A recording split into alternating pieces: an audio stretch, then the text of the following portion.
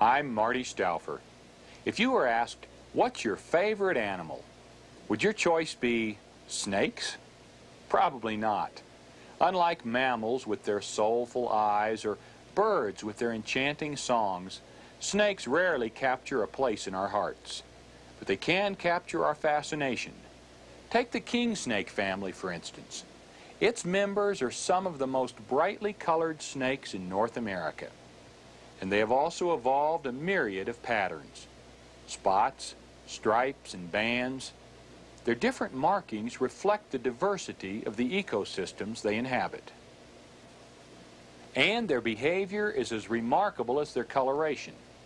Aggressive enough to attack and swallow a rattlesnake, yet docile enough to be easily tamed for a pet. I think you'll agree that they are the king of snakes.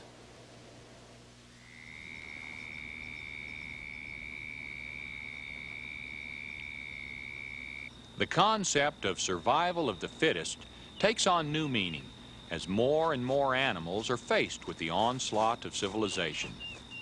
Fortunately, kingsnakes still find plenty of food, space, and shelter in our man-made world. They range from the temperate zone of North America to the tropics of Central America. Here, an Arizona mountain kingsnake warms itself on the sun-baked rocks of the Chiricahua Mountains.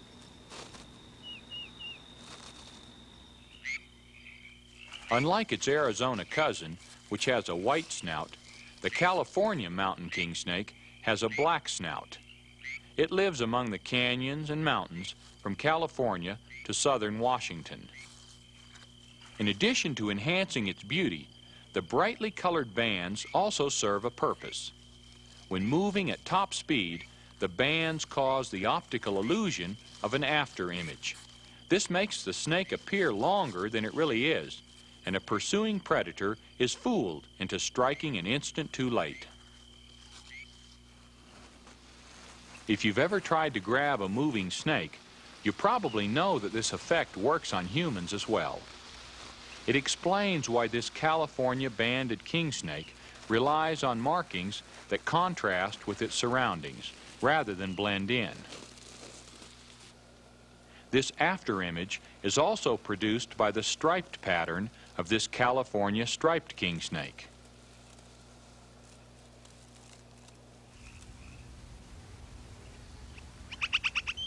Adding to the medley of colors is the Sonoran black kingsnake.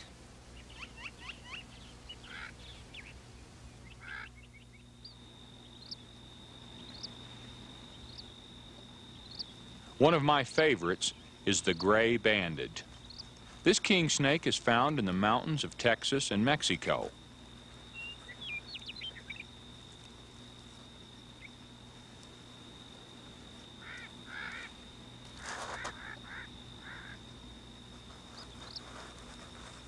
Although more accustomed to dry land, kingsnakes are good swimmers and often feed on fish, in addition to frogs, lizards, and other snakes.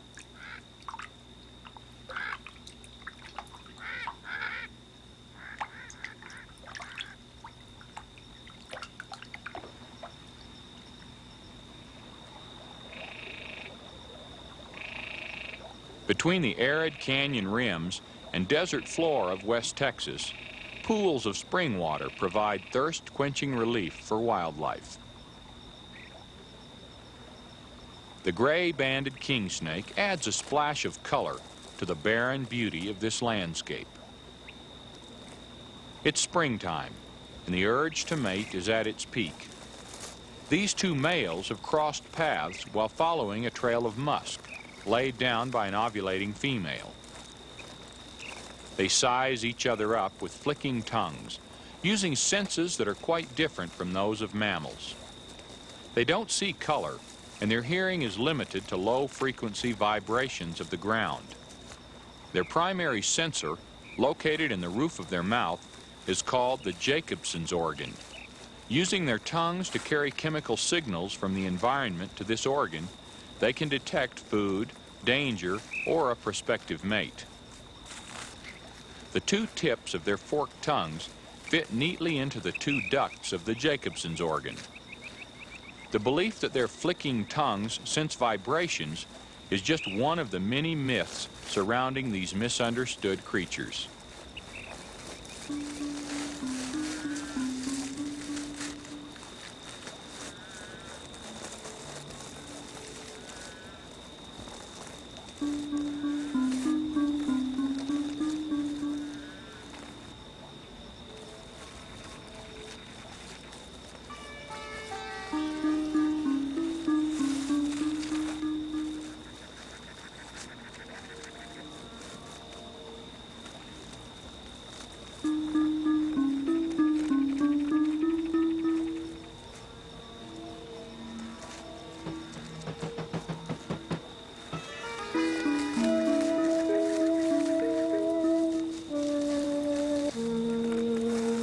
Body language is a powerful means of communication between snakes. Although it looks more like a dance, this combat ritual is actually a test of strength and superiority.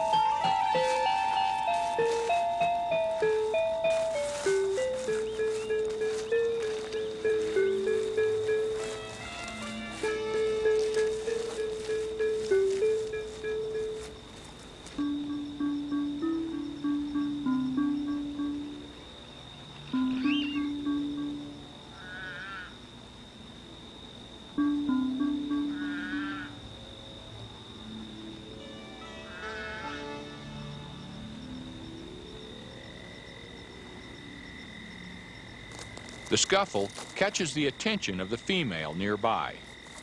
Yet she's indifferent to which one will be her mate, for theirs is a world completely untouched by social bonds.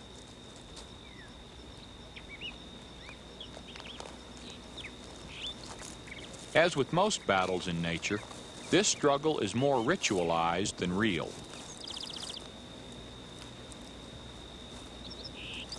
The lighter-colored male slithers over his rival in what appears to be a dominance display.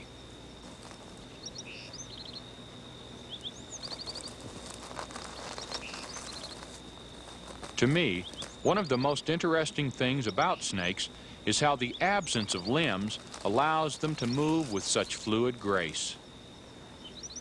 Most herpetologists agree that these legless reptiles share a common ancestor with lizards, and that they lost their limbs, eyesight, hearing, and the ability to change coloration when their ancestral form became a subterranean burrower.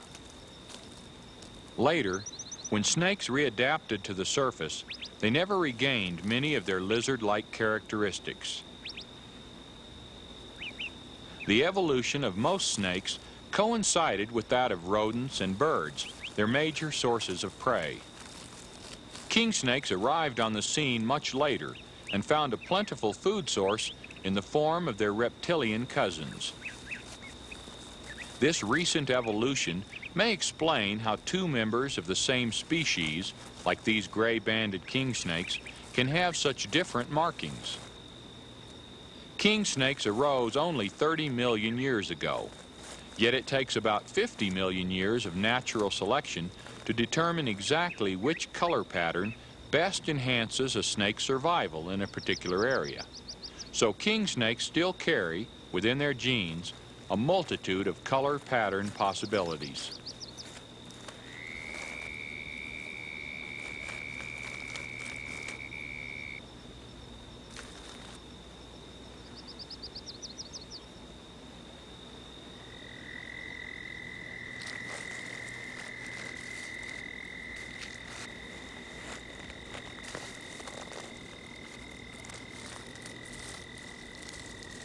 Battle-weary and driven by age-old instinct, the males turn their energies toward tracking down a mate.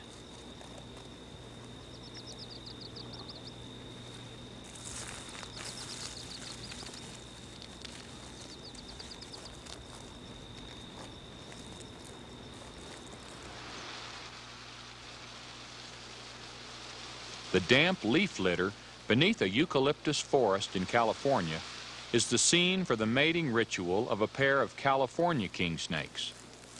Although the albino male lacks normal skin pigment, he can still reproduce. That is, if he manages to survive in the wild without his protective coloration.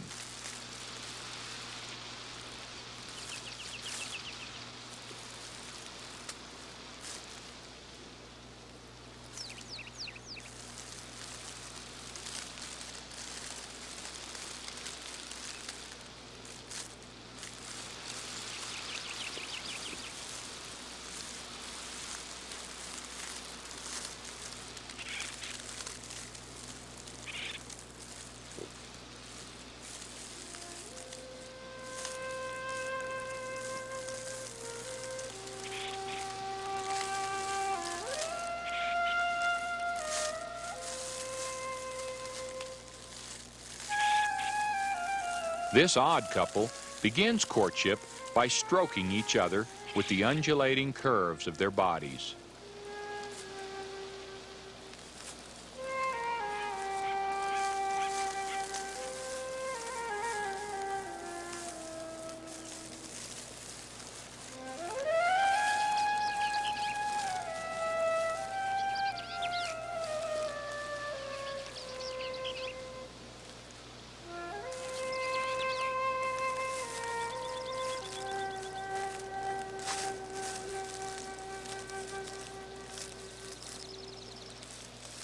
The suitor crawls along the female's back, sometimes biting her, in an attempt to get his tail under hers. With the exception of albinism, there's very little difference between the sexes. Mainly, the female's body is longer than the male's in relation to their tail length. This is true of many reptiles, since the female carries the eggs. Also, male snakes and lizards have a swollen section at the base of their tail produced by two organs called hemipenes. During copulation, the male introduces one of them into the female's cloaca. She signals her readiness to receive him by raising her tail. His hemipenes have spines that actually lodge into the walls of her cloaca. The arrangement of these spines, called ornaments by herpetologists, are so unique that they can be used to distinguish one species from another.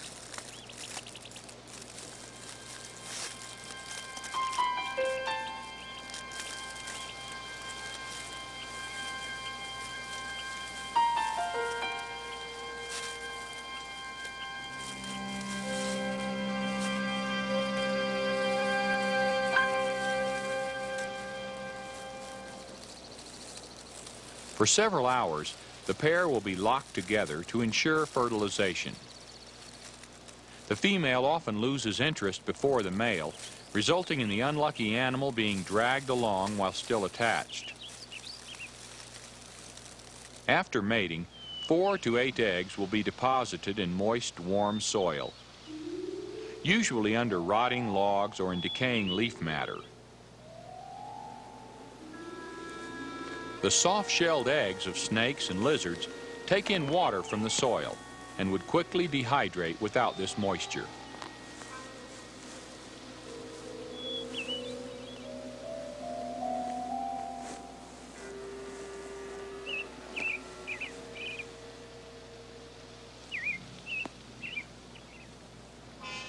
Within 24 hours, all the young snakes in a nest will hatch.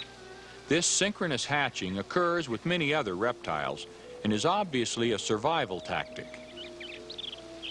Apparently, predators can pick up scent from a live snake, but not from the eggs. Experiments show that nest predation is highest soon after the female lays the eggs and tapers off as her scent slowly disappears from the nest site.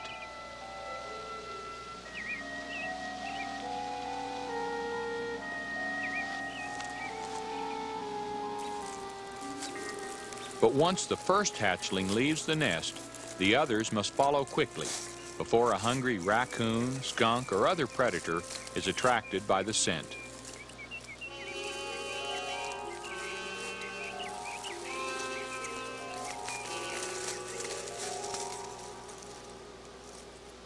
The young are miniature editions of their parents and are fully equipped to fend for themselves.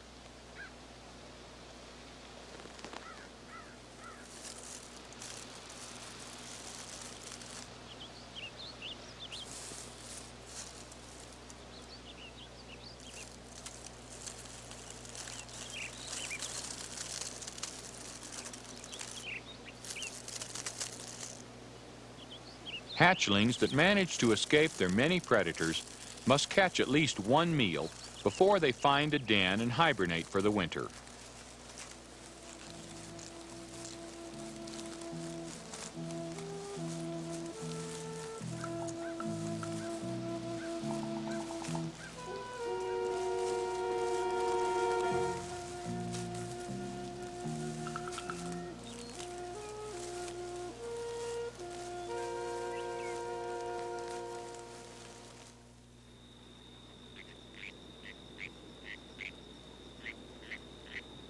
Among the rocks and scrub of California lives the venomous Pacific rattlesnake.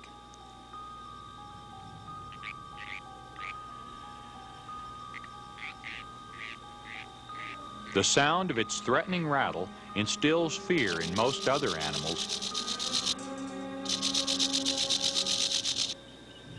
but it doesn't frighten its archenemy, the California banded kingsnake.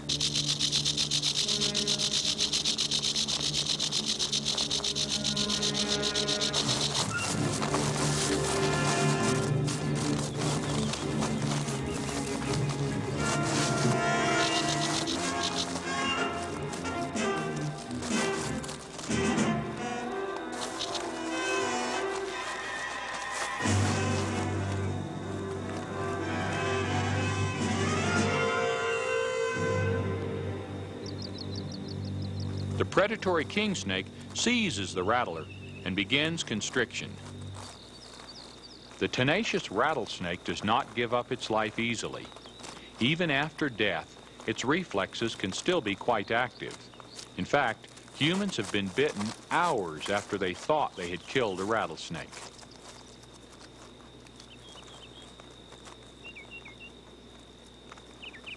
All snakes are carnivorous, but few species have the skill or necessary antitoxin in their blood to attack and devour a rattlesnake. It's no wonder they were given the name kingsnake, although coach whips also dine on their poisonous kin.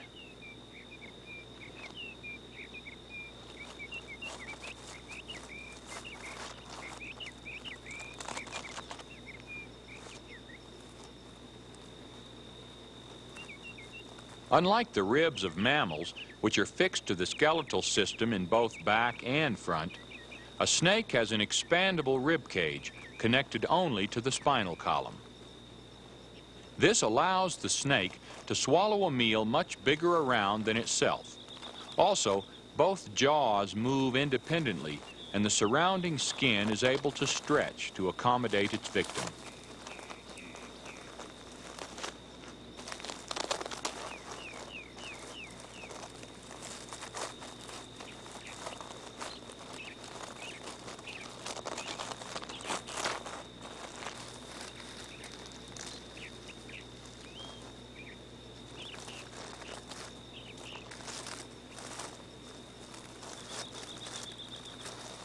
The kingsnake tugs and pulls at the lifeless coils, straightening the carcass for easier swallowing.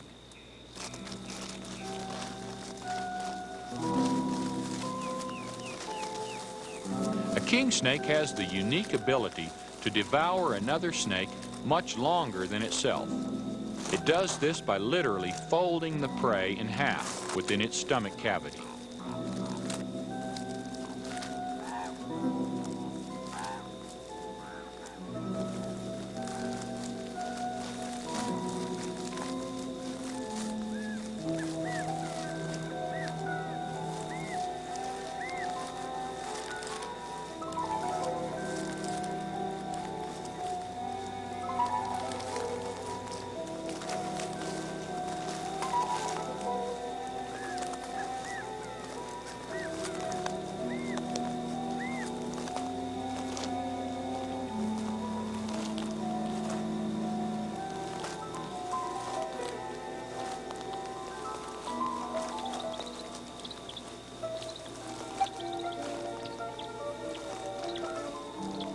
The bones, scales, and even rattle are completely digested.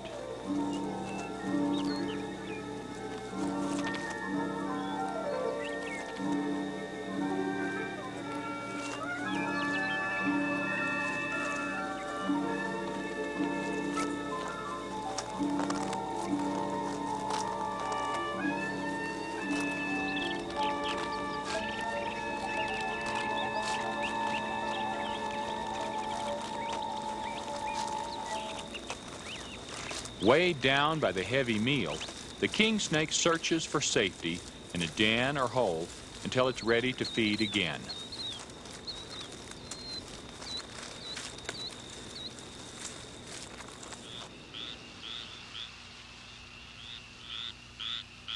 In the cool, dark understory of a pine woodland, a Florida kingsnake has frosted eyes, signifying the first stage of its skin-shedding process. After the skin separates from the eyes, it begins to peel away at the head. The snake tries to snag the loose ends on rocks or bark so it can wiggle out of its old skin in the same manner we roll off a sock.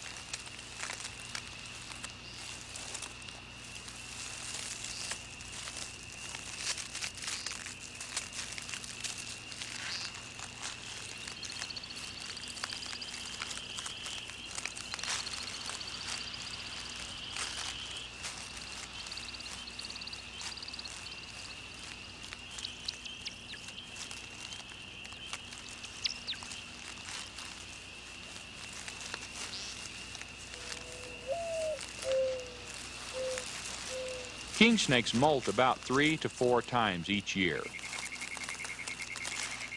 Just like humans, their skin is made up of 2 layers, the dermis and epidermis. The old layer of skin begins to peel only after the new epidermal layer is fully formed underneath.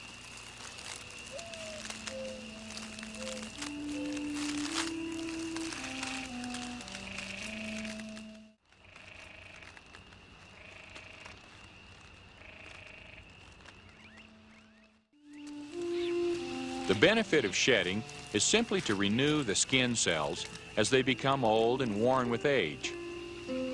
But it must also aid the healing process, since an injured snake sheds much more frequently. This habit enhanced the supernatural reputation of the snake. It was interpreted as proof of the snake's immortality. The skin is dead, but the snake lives on.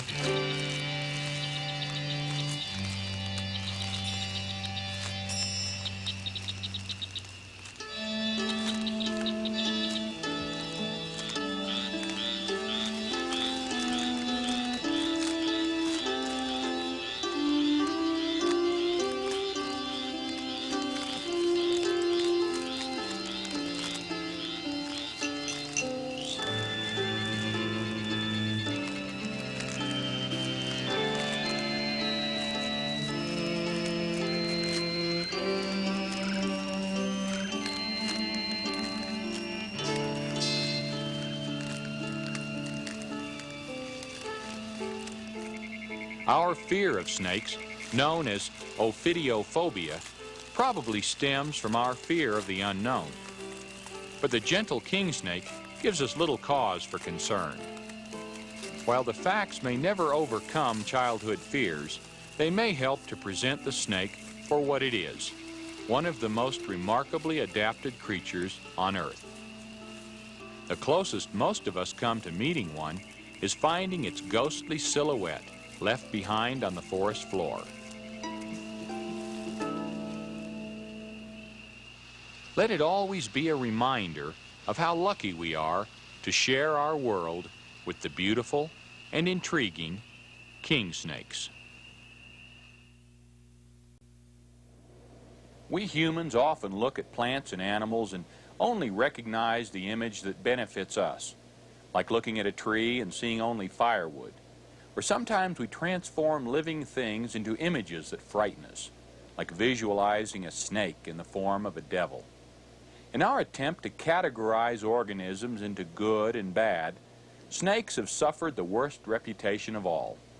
Surprisingly, they can be useful to us. The kingsnake serves mankind by controlling rodent and rattlesnake populations. The very presence of this voracious snake eater in your backyard will effectively scare off its venomous cousins. Learn to identify the kingsnakes in your area so you can help protect them, and ensure there's always a place in nature, if not in our hearts, for the king of snakes. I'm Marty Stouffer. Until next time, enjoy our wild America.